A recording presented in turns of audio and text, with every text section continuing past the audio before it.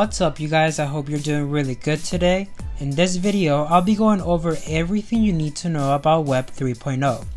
First, we will go over what is Web 3.0, the evolution of the web, what is Web 3.0 on crypto, and its properties. Web 3.0, also known as semantic web or read, write, execute, is the era from 2010 onwards that alludes to the web's future. Artificial intelligence and machine learning enable computers to analyze data in the same way that humans do, which aids in the intelligent generation and distribution of valuable content according to a user's specific needs. There are a few key distinctions between Web 2.0 and Web 3.0, but decentralization is a heart of both. Web 3.0 developers rarely create and deploy apps that run on a single server or store data in a single database, usually hosted on and managed by a single cloud provider. Instead, Web 3.0 apps are built on blockchains and decentralized networks of numerous peer-to-peer nodes or a hybrid of the two, and these programs are known as decentralized apps, and you'll hear that term a lot in the Web 3.0 community.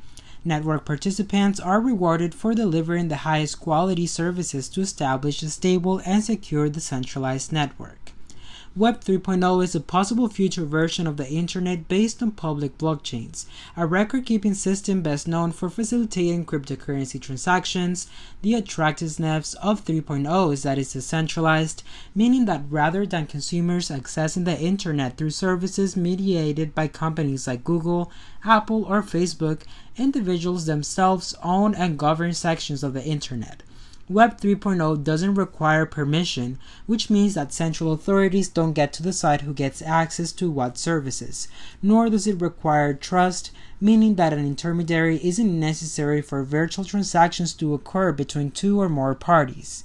Because these agencies and intermediaries are doing most of the data collection, Web 3.0 technically protects user privacy better. Now we need to take a look at the evolution of the web. The World Wide Web is a major tool used by billions of people to exchange, read, and write information and communicate with others over the internet. So if we take a look at it, Web 1.0 is the earliest version of the internet that was known, and then consider Web 1.0 to be the read-only or synthetic web. Most of the participants were consent consumers, while the makers were largely web developers who built websites with material delivered primarily in text or graphic format. Web 1.0 existed roughly from 1991 to 2004. If we take a look at Web 2.0, then most of us have only seen the web in its current version, often known as Web 2.0, which is also known as the interactive read, write, and social web. You don't have to be a developer to participate in the creation process in the Web 2.0 universe. Many apps are designed in such a way that anyone may become a creator. You can create through and share it with the rest of the world. You can also post a video and make it available to millions of others to watch, interact with, and comment on Web 2.0, YouTube, Facebook, or Instagram, even Twitter and other social media. Web technologies such as HTML5 and CSS3 and JavaScript frameworks such as React.js, AngularJS, Vue.js, and others enable companies to develop new ideas that allow users to contribute more onto the social web. As a result, developers only need to design a mechanism to enable and engage users because Web 2.0 is built around them. If you're wondering what is Web 3.0 in crypto, when it comes to Web 3.0, you will find that cryptocurrency is frequently mentioned. And this is because many of the Web 3.0 protocols rely heavily on cryptocurrencies. Instead, it offers a monetary incentive to anyone who wishes to help create, govern, contribute to, or improve one of the projects. Web 3.0 tokens are digital assets that are associated with the vision of creating a decentralized internet. These protocols may provide various services such as computation, bandwidth, storage, identification, hosting, and other online services formerly provided by cloud providers. For instance, the Liverpeer protocol, which is based on Ethereum, provides a marketplace for video infrastructure providers and streaming applications. Similarly, Helium incentivizes consumers and small businesses to supply and confirm wireless coverage and send device data through the network using blockchains and tokens. People can earn a living by taking part in the protocol in various ways. Both technical and non-technical consumers of the service typically pay to use the protocol. much like they would pay a cloud provider such as Amazon Web Services. Like many forms of decentralization, needless and frequently wasteful intermediaries are eliminated. Furthermore, Web 3.0 will rely heavily on non-fungible tokens, digital currencies, and other blockchain entities.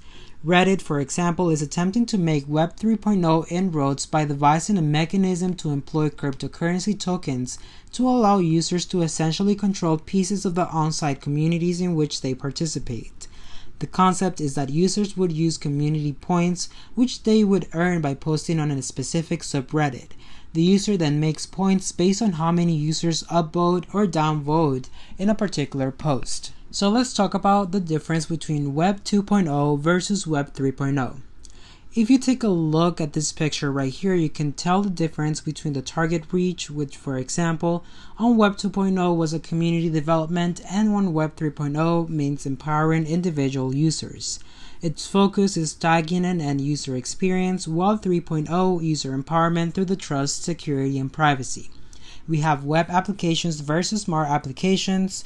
We have Web 2.0 where the network owns the data, and then 3.0 where entities have ownership over the data, including its ownership and use. Now, what are the properties of Web 3.0? The move from Web 2.0 to 3.0 is happening slowly and unnoticed by the general public. Let's take a look at the 4 properties, and the first one is semantic web. This is a crucial component of Web 3.0, and the phrase was coined by Tim Berners-Lee to describe a web of data that machines can analyze. The primary concept is to build a knowledge spider web throughout the internet that will aid in understanding the meaning of words and generating, sharing, and connecting through search and analysis. Web 3.0 will facilitate more data communication thanks to semantic metadata. As a result, the user experience progresses to a new level of connectivity that takes advantage of all accessible data. And also the 3D graphics. Web 3.0 will transform the internet's future as it evolves from a simple 2-dimensional web to a more realistic 3-dimensional cyber world. Web 3.0 websites and services such as e-commerce, online games, and the real estate market make considerable use of 3-dimensional design. Also, artificial intelligence and websites will be able to filter and offer the best facts to users thanks to artificial intelligence. In the current Web 2.0 era, organizations have begun to solicit customer feedback to better understand the quality of a product or asset. Then we have ubiquitous, and this one refers to the concept of existing or being present in multiple places simultaneously. This feature is already available in Web 2.0. For example, consider social media platforms such as Instagram, where users take a photo with their phones and then post and distribute them online. Where they become available, their intellectual property. Once posted, the image becomes ubiquitous or available anywhere.